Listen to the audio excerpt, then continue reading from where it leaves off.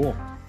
I'm going to do a little project today where I'm going to try to just weld up a little box just for practice. My TIG welding isn't good. I'm going to try to TIG weld some aluminum, make a box. I'm not going to make a cube, just going to make a little, I don't know, something to store stuff in. Okay, here we go. Why though?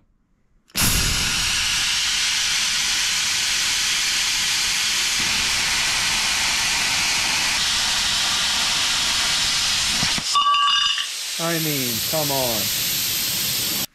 Now that was just, I've never cut a 5-inch piece of anything.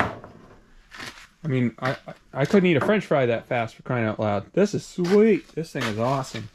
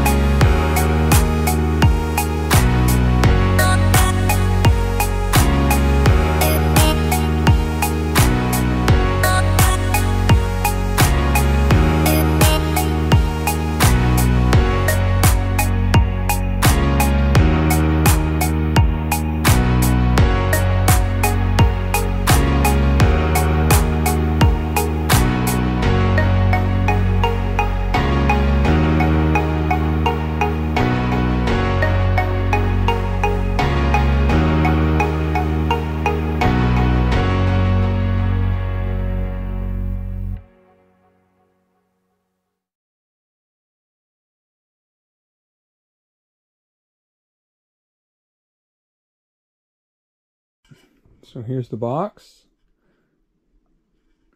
Try to get a shot of some of these welds to show you why I am not a welder by trade.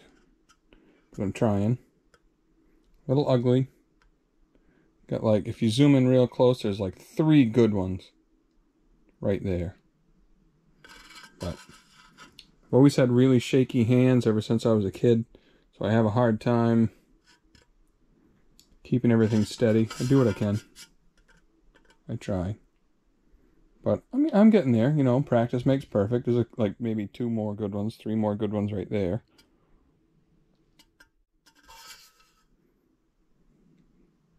I think I'm spinning it around. I'm not sure if I'm just showing you the same 3 welds over and over again, but I don't think so. I'll put a Sharpie mark on it.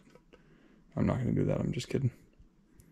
I filled in the holes. I mean, it didn't burn through it. It's not going to win a beauty contest, but for storing stuff, it's fine. I mean, it's relatively square. The amount of time I put into it, if I sold it, I'd probably have to get about $8,000 out of it to break even. It'll be on my Etsy store that I don't have. I don't know what the penetration is supposed to look like. Should I see that on the back side? Should I see it? Should it not be clean like that? Should it have weld poking through? I don't know. Do you? If you wanted to teach a guy something, that'd be great. But here's the box. There's just a couple of good stacks right there. Oh, look, there's like 4 good ones in a row. All right. Well, thanks for watching. See you in the next one.